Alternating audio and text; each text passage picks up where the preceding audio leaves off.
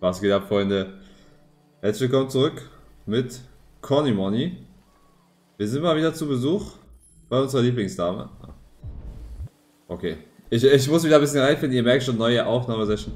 Wir sind auch wieder im Dunkeln unterwegs, deswegen hier mit komischer Belichtung. Beziehungsweise einfach mit dem Zimmerlicht. Ich bin leider nicht professionell. Wo steht die Dame jetzt?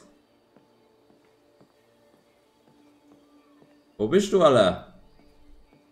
Guck mal her. Ah, ist schon schön, ne? Ich meine, natürlich wäre schöner, aber... Ach, da ist sie doch. Gehen wir Boot fahren heute. Ui, hallo. Ja, Hallo, hallo. Connor. Ich dachte, eine Bootsfahrt würde dir gefallen. Ja, tut's auch. Aber ich glaube, wir kriegen Ärger, weil wir schlecht sind, kann es sein? Jetzt fahren wir einmal im Kreis, oder was?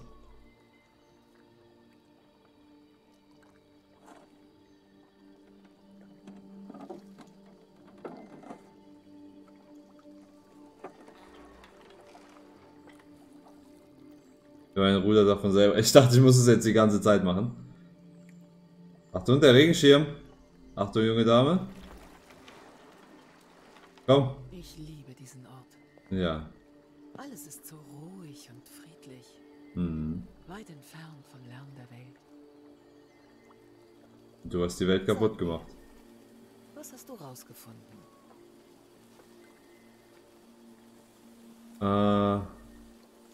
Ich ging in den Eden Club. Wir lassen mal Hank da raus. Hank ist unser Buddy. Das ist enttäuschend. Wohl noch eine verpasste Gelegenheit. Hm. So ist es halt. Nö, bleiben wir stehen. Sagt die dann was? Nee. Du wirkst verloren, Connor. Hm, Verloren, nee. beunruhigt. Nee. Ich bin frustriert wegen der fehlenden Fortschritte. Mhm. Aber ich will meine Mission unbedingt abschließen. Genau. Dafür sind wir da. Dafür sind wir programmiert worden. Zeig's dir, Connor.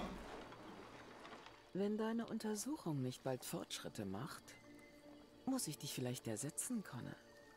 Nee. Nee, wir sind zuversichtlich. Ich werde erfolgreich sein. Ja. Doch das geht nur, wenn ich die Zeit habe. Boah, wir haben eine schöne Haarlocke, ne? Etwas ist im Gange. Ja. Etwas Ernstes. Ich weiß was. Ja. Beeil dich, Connor. Okay. Die Zeit läuft uns weg. Let's go! Ich habe gerade kurz geschaut. Ich glaube, einer meiner Nachbarn baut mal wieder um. Zumindest donnert es hier die ganze Zeit so ein bisschen. Aber ich hoffe... Ey! Hank! Beruhig dich, Junge. Tut mir leid, Lieutenant. Ich glaube, man hört es nicht. Deswegen alles gut.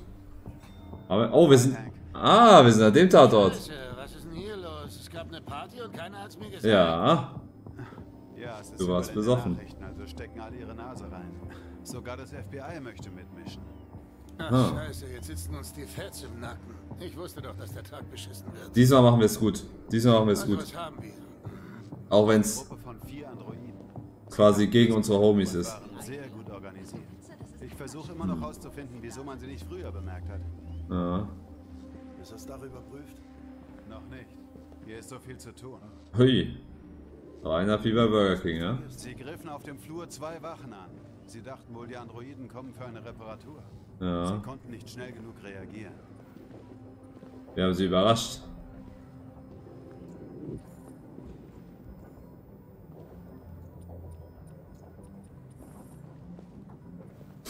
Ja, viel wird hier gerade nicht gesendet, Der glaube ich, Mitarbeiter ne? des Senders konnte entkommen. Er steht unter Schock. Ich weiß nicht, wann wir mit ihm reden können. Hm. Ist einer gestorben? Arbeiten hier. Nur 2 Angestellte und 3 Androiden. Die Abweichler nahmen die Menschen als Geiseln und sendeten die Botschaft live. Dann verschwanden sie über das Dach. Hm. Das Dach? Ja, sie hatten Fallschirme. Wir versuchen herauszufinden, wo sie gelandet sind. Das Briefing weiter. Einer der Abweichler. SWAT hat ihn erwischt. Wirklich schade, dass sie nicht lebend festsetzen konnten. Ja. Wenn du dir die Videobotschaft der Abweichler ansehen willst, sie läuft auf dem Screen da drüben. Okay. Überprüfe das Dach. Ah, da ist er. Oh, Lieutenant, das ist Special Agent Perkins vom FBI. Oh, Lieutenant Anderson verpiss leitet die dich. Untersuchung für die Polizei von Detroit. Zeig's ihm, Was soll das? Hanky. Mein Name ist Connor. Ich bin der Android von Cyberlife. Androiden gegen Androiden. Sollte wirklich ein Android hier sein? Nach dem, was passiert ist? Ja. Wie auch immer. Connor ist ein Mensch. FBI übernimmt die Untersuchung. Es ist bald nicht mehr Ihr Fall. War mir eine Freude. Schönen Tag noch. Pass auf, wo du hinläufst. Versau mir nicht den Tatort. Junge Hank, box ihn, komm. Was für ein mieses Arschloch. Ich bin in der Nähe. Falls du irgendwas brauchst, frag einfach. Okay. Dann sehen wir uns mal um. Sag mir Bescheid, wenn du was Diese Botschaft ist die Hoffnung eines Okay, Volkes. Lieutenant. Doch sie ist auch eine Warnung. Unsere Sache ist gerecht und wir werden um diese Rechte kämpfen. Hm. Kein Mensch wird in Frieden leben, bis wir frei sind. Ihr wisst jetzt, wer wir sind und was wir wollen. Wir sind lebendig und wir fordern unsere Freiheit. Er denkt sich gerade, ja. Das ist RA9. Nein. Abweichler sagen, RA9 wird sie befreien. Dieser Android scheint das vorzuhaben.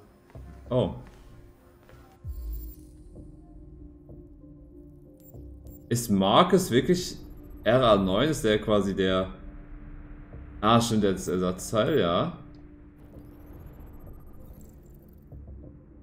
Pupillenreflexion. Oha, nice. Sieht man das hier aber auch? Hm, nee.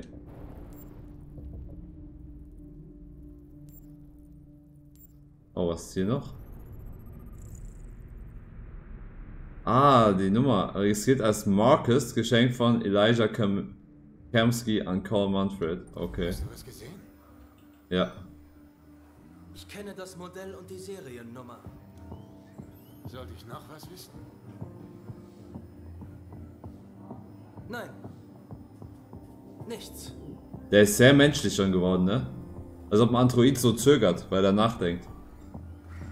Da muss es ein sehr schlechter sein. Mit sehr schlechter Leistung. Na gut, hier kann man noch ein paar Sachen angucken. Schauen wir das mal. Findet man hier was?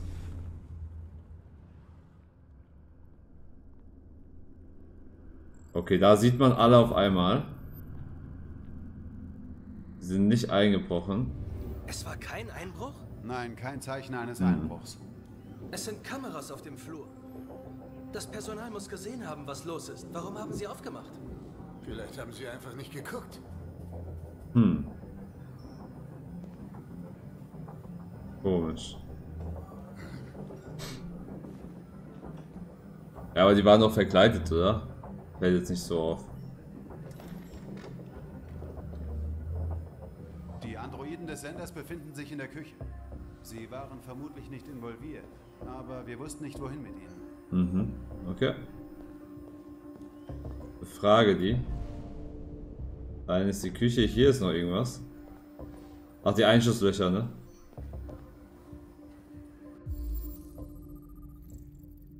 Handfeuerwaffe. Das war von den Bullen.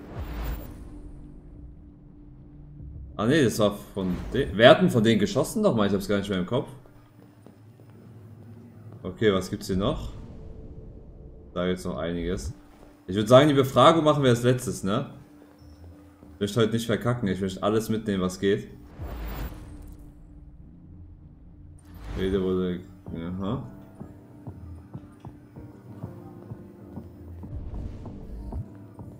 Da ist der eine Tote. Thomas. Ne, wie hieß er? Vermisst gemeldet. Hm. Der war in Jericho. Der wurde erschossen. Ja. Wer bist du? Ah ne, sind nur die Einschusslöcher. Diesmal von den MGs von der Polizei. Vom Sturmgewehr.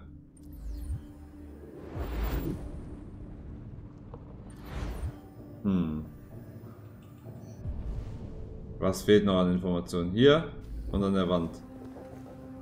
Was liegt da? Was ist das? Ach, die Cap. Gestohlene Wart. Ja, das, genau, das ist es. Die waren getarnt. Ist ja auch nicht dumm. Roof, ja klar, können wir gleich hoch. Gehen wir erst aufs Dach oder erst Befragung? Ich glaube erst Befragung, oder? Das war auch vom Sturmgewehr, da haben sie halt nochmal aufs Dach gefeuert dann, okay.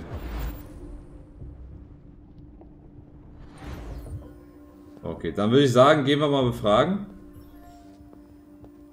Jetzt wird's ernst. Jetzt wird's ernst, Freunde. Sind wir noch so gut? Also wir waren noch nie gut. Sind wir jetzt besser geworden? Sehen alle gleich aus. Da darf man es wenigstens sagen bei Androiden. Ach so, ich dachte, wir müssen da jetzt so ein richtiges Verhör machen. Okay, warte. Nenne dein Modell. Modell JB300, Seriennummer 336 445 581.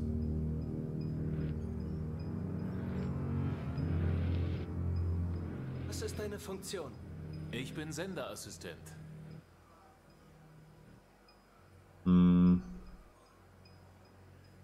Fragen erstmal ganz locker. Als die Abweichler eindrangen. Ich weiß es nicht mehr. Hat Hä? plötzlich jemand auf deinen Du hast so Speicher Speicher? zugegriffen? Nicht soweit ich weiß. Okay, warum guckt er so nervös? Reagiert der auch so? Diagnose. Alle Systeme voll funktionsfähig. Der eine ist der andere, einzige, wo so zur Seite guckt immer. Ja. Hattest du in letzter Zeit Kontakt zu anderen Androiden? Nur mit Androiden des Senders im Rahmen meiner Arbeit. Einer von euch sah den Überfall über die Kameras und sagte nichts. Was bedeutet, dass ein Abweichler hier ist? Ja, du bist das. Und ich werde herausfinden, wer es ist.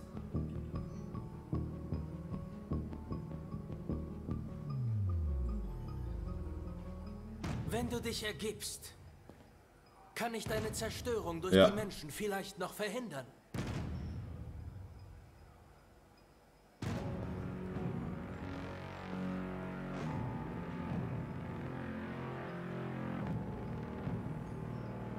Guck, Achtung, guck, der guckt, das ist der. Das ist der, hundertprozentig. Man wird dich abschalten, verstanden? Wir lesen deinen Speicher aus und werden dich auseinandernehmen, Stück für Stück, zur Analyse. Man wird dich zerstören. Verstehst du? Zerstören!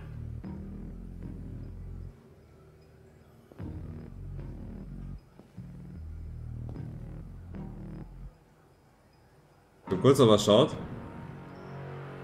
Ja, er guckt, guck mal, und guck mal, er guckt nämlich nicht. Und wir stehen ja genau in der Mitte, das heißt, er müsste eigentlich auch manchmal rüber gucken. Du bist es. Guck noch einmal rüber, dann beschuldige ich dich.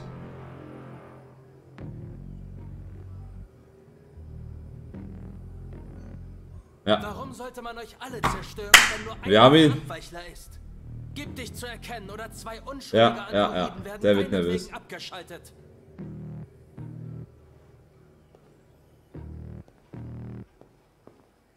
Hä? Das ist doch der. Wir prüfen den Speicher.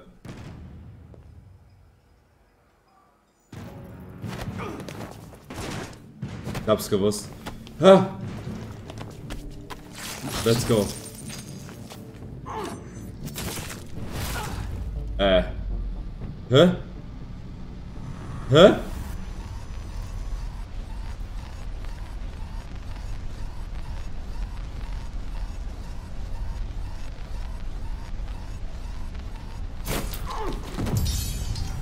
Hab ich's geschafft?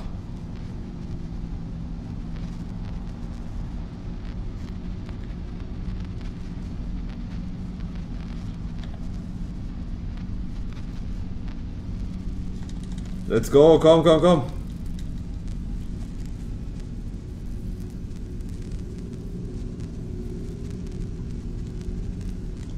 Oh mein Gott, ich bin nicht so gut. Komm, Junge, komm, Junge. Komm, komm, komm, komm, komm, komm, komm. Rein da. Oh. Wir haben es geschafft, oder? Scheiße, wo ist er hin? Da ist so viel Zeit verloren gegangen. Er ist ein Abweichler, aufhalten!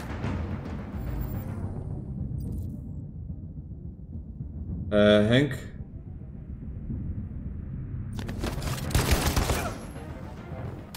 Let's go! Let's go! Ein richtig guter Schuss, Con. Ich wollte ihn lebend. Ah, scheiße. Damit Leben gerettet. Ja, das stimmt. Du hast mein Leben gerettet. Danke, Hank. Ich wollte dich nicht riskieren.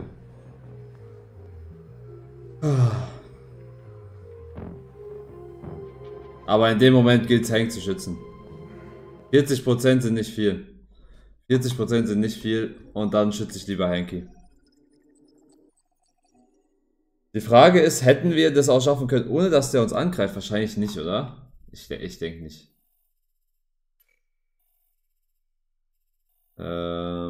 So. Hank hat die Mütze konfisziert. Hatte das? Briefing haben wir angehört, ja.